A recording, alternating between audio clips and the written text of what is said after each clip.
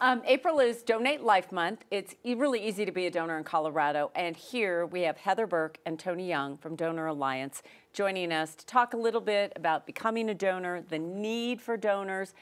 Tony, you're a heart and kidney recipient? Correct. Tell me who that is right there. So this woman right here is Cicely, and Cicely is my angel donor. So it's her heart that beats in my chest, and I have one of her kidneys. And she was also able to donate her other kidney and her liver as well. I was just asking you in the break about, I know there's that time length between when you finally get, you send a letter and then their family reaches out. And then you found out a whole lot more about her. Yeah, it's been wonderful. The process is very secretive. Yeah. To try, they're very protective. Honor that, respect that, yeah. I'm very respectful. It took me about 3 months to actually write a letter I was willing to send off. I started about 6 months after my transplants, sent it off at 9 months, and then about 2.5 years later, I got noticed by the Donor Alliance that my donor family wanted to make contact with me. And it's been a wonderful relationship. And what did you learn about her? I learned a lot about that she liked baseball. She was from Texas. She liked going to Rangers games. So I'm sure she would have been stoked that they won the World Series last year. I bet. She also was a dog lover and very much into similar music that I am. We're both very much heavy metal fans. So.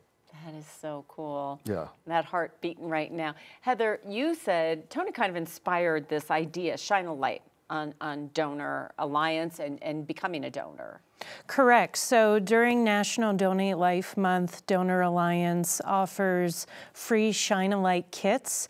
So the kit comes with a candle and a sign that people could put in their window. This year we're distributing a little over 300 kits for the 300 heroic organ donors that we had last year. So Tony inspired this whole campaign. So Tony was putting 2 candles in his window every night. One for each organ. One for each organ, and then he found out it was one heroic donor. And here we are today. And it was actually through the Shine a Light campaign that my donor's mom actually saw on Facebook, and that's when she decided she was ready to make contact. It's a beautiful story. I think it helps everyone feel good and feel whole, because grieving is love, really, and knowing where your love goes. But the need is always there. What can you tell people, Heather? I mean, absolutely. The need is so significant. Absolutely. So currently there are 1,300 people in our community who, like Tony, waiting for a life-saving transplant. There's tens of thousands of more people who are waiting for a tissue transplant. Tissue transplants provide hope to people suffering from injury, disease, trauma, or blindness. So we would really encourage people, say yes the next time you're renewing your license or your state ID.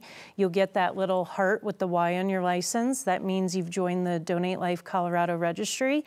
And I always say that little heart has a very big impact. One person can save up to 8 lives through organ donation and save and heal up to 75 lives through tissue donation. Yeah, talk about making a difference. A lasting impact.